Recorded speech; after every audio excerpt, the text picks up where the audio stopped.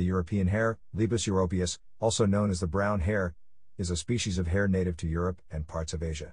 It is among the largest hare species and is adapted to temperate, open country. Some hares are herbivorous and feed mainly on grasses and herbs, supplementing these with twigs, buds, bark and field crops, particularly in winter. Their natural predators include large birds of prey, canids and felids. They rely on high-speed endurance running to escape predation, having long, powerful limbs and large nostrils.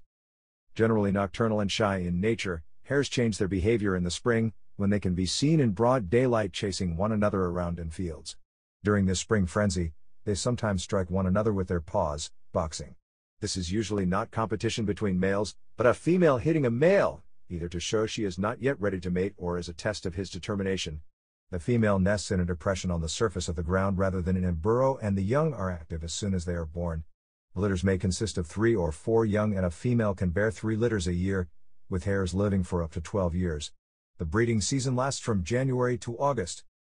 The European hare is listed as being of least concern by the International Union for Conservation of Nature because it has a wide range and is moderately abundant. However, populations have been declining in mainland Europe since the 1960s, at least partly due to changes in farming practices.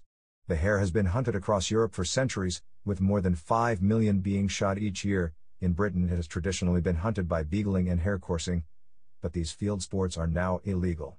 The hare has been a traditional symbol of fertility and reproduction in some cultures, and its courtship behavior in the spring inspired the English idiom mad as a March hare.